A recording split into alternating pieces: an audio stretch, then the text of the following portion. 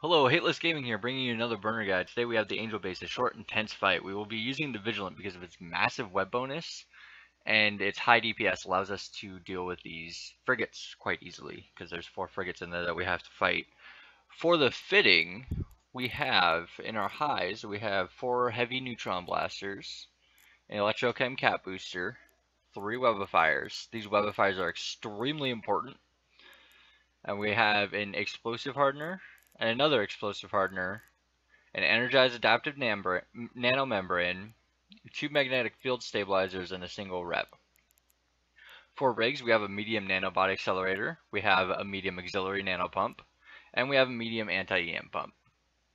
For skills, or actually, I forgot to mention, in our cargo, we have a micro warp drive, a mobile depot, some ammo, and 800 cap boosters for our Electrochem cap booster, and a mobile tractor unit because we always want to check check wrecks. And then in our drone bays, we have a bunch of Hornets because they are meat shields. That's quite helpful. For skills to fly the Vigilant, you're going to need Galente and Minotaur Cruiser to 3. I would recommend 4 though, and 5 is again recommended, like always. In navigation, we're going to need high-speed maneuvering to be able to use the micro warp drive.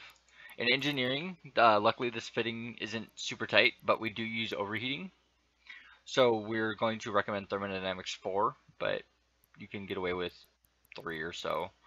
And then for the fitting, you're going to need the generic fitting skills 2, 4, or 5. In armor, because this is an armor tank, we're going to want a hull upgrades to 4 or 5. 5 will allow you to use T2 hardeners.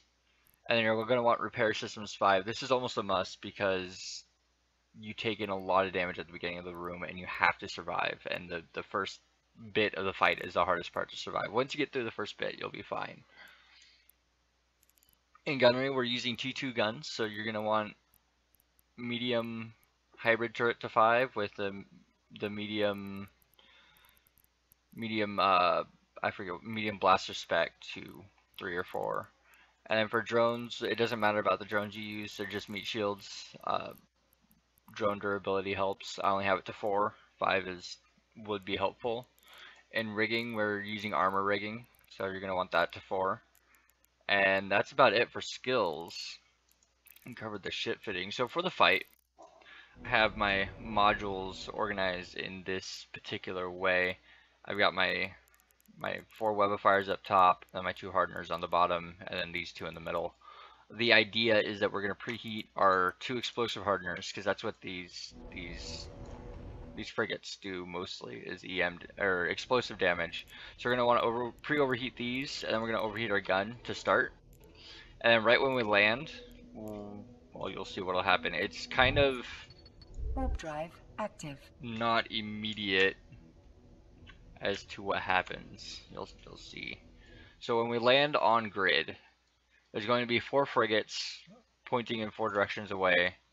So there's 1, 2, 3, 4. Each of these frigates is worth 5 million ISK in bounty, which is awesome.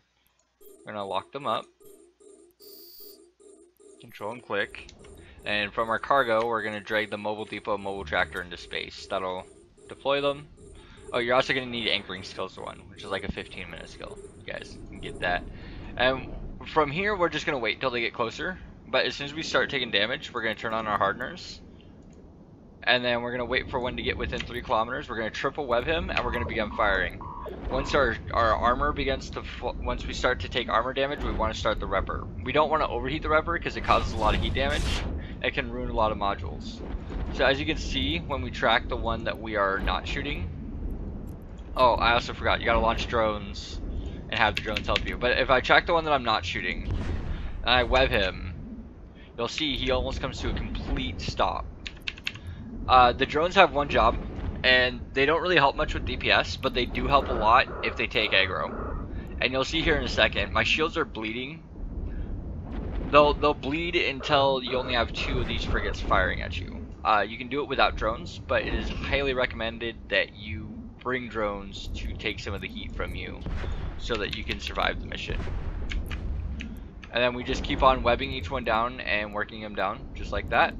As you can see, they don't really move once you web them down. They move really fast. And once we've killed 2, we can turn off the overheat on our hardeners. Otherwise, we risk burning our hardeners out. And this guy's all flying off, so we're not taking damage. And then about now, your cap is going to run out. You're going to have to inject a cap booster. So I'm going to fire a shot at him, and he should come back towards us. And then we can web him down. If he flies off, you want to, again, fire that shot, wait for him to get close, and then web him. You web him at like 8 kilometers, you're not going to be able to hit him very well. And we can hit Shift R and return our drones now.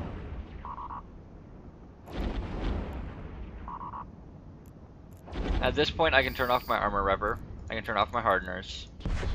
And then we're going to hit Alt-C and Alt-F, which will bring up our fitting and our cargo window. We're going to drag one of these Stasis Webifiers down into the cargo and put the micro warp drive up. That's why we deployed the mobile depot right in the beginning. Should be done when we were done. We want to scoop up the mobile depot to the cargo hold, and we're going to see if anything's in the mobile tractor unit.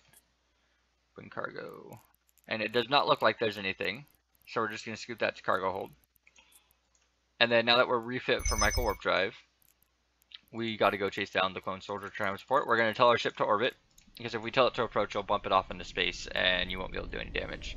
At this point, we can lock them up. We can throw drones at them, although it's not going to do much. The clone soldier transport is incapable of killing you. It can't even break my passive shield tank. So once you've killed the frigates, you're pretty much in the clear. No problems to remain. We're going to kill the transport, and that will mark the mission as complete. Once we get a little closer, we're going to turn off our micro warp drive. We can begin firing. As you can see, if you watch the velocities, the Webifier doesn't do anything. He's got inertial mass, so if you were to bump him on the approach, if you told your ship to approach, you bumped him at 1,000 meters a second, he would continue flying 1,000 meters a second in the direction that you bumped him.